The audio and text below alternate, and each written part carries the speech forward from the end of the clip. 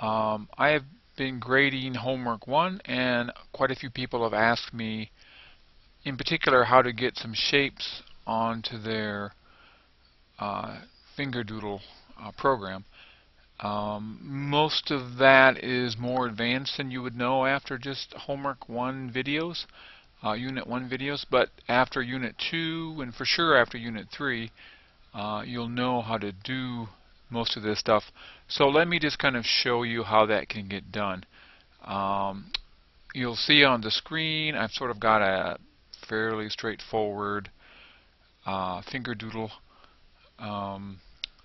program, and I can go ahead and kind of show you what this will look like when it runs, because I've got the emulator up.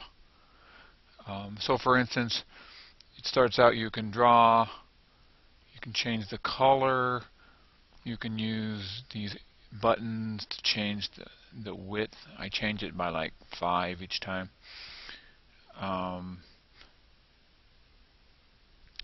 And then when we want to actually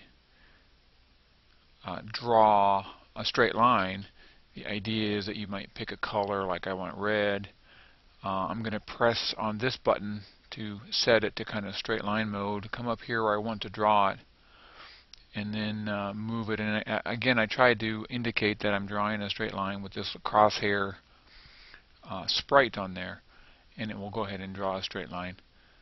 Every time I want to draw a straight line, I have to click draw here, but that way if I go around, it's just going to remember the sort of the starting and ending point of where that line was. If you want to draw a circle, I've got this little direction here. Click on the screen. Again, I don't have to click that spot. I can click somewhere if I want a circle. Let's say, right here. Maybe it'll be blue, but if I want it right here, I'll click right there, and it'll pop up a notifier to enter the diameter. And if I want it to be, I don't know, 20 pixels, I can click 20. If I want a red circle, maybe over here, and I want it to maybe 50, I can click 50. Oops. And it would be 50. Okay, so that's the general idea of the way this thing works. So let's go ahead and look at the code for how this is accomplished. Well, first of all, let's look at the design. So again, I had to go and grab a notifier and drag it onto the screen. So I've got my notifier down here. I changed the name to be circle radius notifier because again, it's a circle radius notifier. And so let's go ahead and hop into the code here.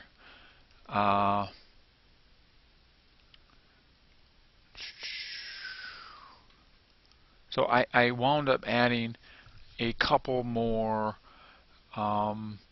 variables. First of all, I have a drawing shape variable which is set to none, and the none indicates that I'm just doing a follow the pen kind of drawing, which most of you did. If I want to switch it, the other alternative is down here, is the line, so it's drawing a straight line. Okay, so again, the idea is that when I initialize my screen, or I have my variable set to none initially, and that means when I'm coming down here and actually drawing and dragging the canvas, if the line, the draw shape is equal to line, then I'm going to go ahead and set the crosshair sprite to visible, and then set it to be whatever the X and Y are currently of where I'm actually dragging. Okay, so that's kind of how that gets done. And so that will move the sprite to the X and Y location. Okay, now again, it's not actually drawing, because again, in this if part here, I'm not actually drawing a line. But when I come over here to the touch up, meaning I've been dragging. Now I lift up on the mouse button. If the drawing shape is a line, then I actually draw my line, and I draw from the current location XY to the start line start X and line start Y, which gets set when I do a canvas touch down. Okay, so when so to kind of walk through this whole process, I have if I can find it. Okay, this line button. So when the line button is clicked to draw my straight line, I set the draw shape to line, and then when I go and start dragging in the window, if its draw shape is set to line, I make my crosshairs visible, and I make sure as I drag that my crosshair sort of follows the current X and Y. Eventually, when I'm done dragging, I lift up on the mouse, and if the drawing shape is line, I go ahead and draw the actual line. Okay, so I guess the only other thing would be the circle.